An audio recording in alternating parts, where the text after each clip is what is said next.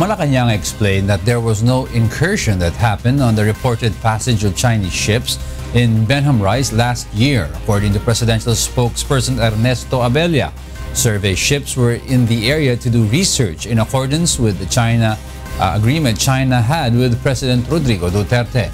Malacañang also reiterates that there has been no conflict of interest in the statements of President Rodrigo Duterte, Defense Secretary Delfin Lorenzana, and the Department of Foreign Affairs on reported passage of Chinese survey ships in Benham Rise last year.